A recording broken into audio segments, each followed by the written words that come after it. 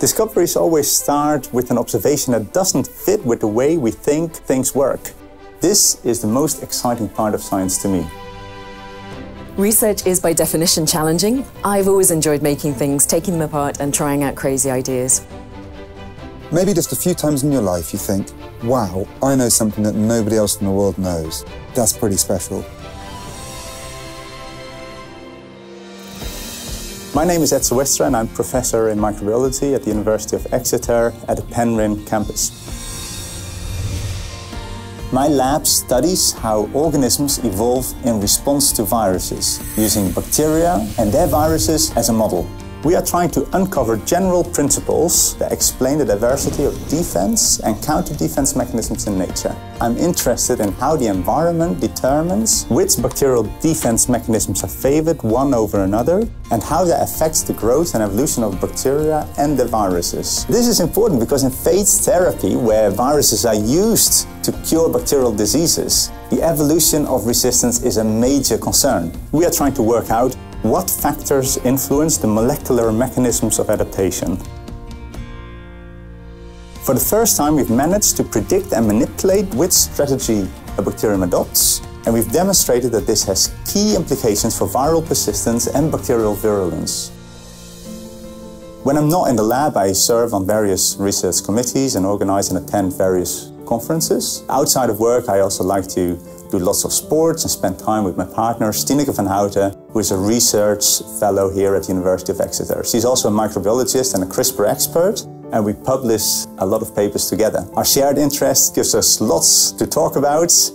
We are currently expecting twins, which is by far the most exciting project we've been engaged in together. The Blavatnik Awards are the most prestigious award for my career stage, and therefore this recognition of my work means a lot to me. I would like to share the success with my talented postdocs and students who've worked so hard for the successes of the lab. The sense of discovery is the favorite part of what I do, and when I think about the future, research remains an important part of my life. My name's Eleanor. I'm a professor at the University of Oxford, where I hold a joint appointment between engineering science and the Nuffield Department of Orthopaedics, Rheumatology and Musculoskeletal Science. I work on designing better ways of delivering powerful but toxic drugs directly to where they're needed without damaging other parts of the body or causing side effects. This can help us treat currently lethal conditions such as cancer and stroke more effectively. The most important thing we've discovered is that we can re-engineer microscopic bubbles to deliver drugs. Usually these bubbles are used in ultrasound imaging as contrast agents, but instead of using a short pulse of relatively high frequency ultrasound, which is what we do in imaging, we use lower frequencies and longer pulses to induce a pumping action to release the drug from the bubble. Creativity is an absolutely essential component of my work. It's the combination of this with the need for scientific rigor that really makes my job so stimulating. At school, I was always torn between the arts and the sciences. It was actually my art teacher that inspired me to do engineering. It wasn't that I was so terrible at art, but she knew that I really loved doing both physics and art. And she took me to the Royal College of Art's Industrial Design end-of-year show, where there were some amazing examples of combining art and science, and that was what inspired me to do engineering. What I want to see out of my work in the end is having a positive effect on patient care. Research is now showing bubbles can be used to deliver DNA, siRNA, and other biological therapeutics very successfully. I'd love to see new treatments for life-threatening illnesses being developed as a result of my research.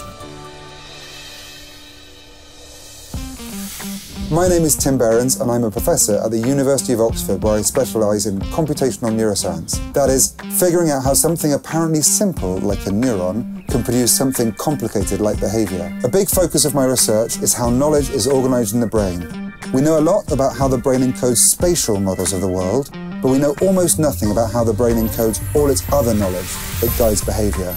We're showing that we can use what we know about space to begin to crack open this more general problem. For example, there are these cool cells called grid cells that tile a regular grid in space. This helps you get from one place to another, from work to your favourite coffee shop, for example. But we've discovered that grid cells also map non-spatial knowledge in the same way. Things like knowing your aunt is your mother's sister. And when we encounter new situations, these structures help guess new things about the world. A defining feature of my research is we build new tools to answer questions we couldn't even ask before. When we were trying to figure out how to measure brain connections, it was amazing to see how connections were organised in parts of the human brain. The tools we make sometimes have practical applications. For example, our tool for measuring brain connections is used in neurosurgery. One of my favourite parts of the job is spending time with interesting people. Young scientists are a constant inspiration and really push me to keep exploring. Parenting is cool when you're a neuroscientist. I've definitely learned things about the brain by watching the kids learn new things, like tennis.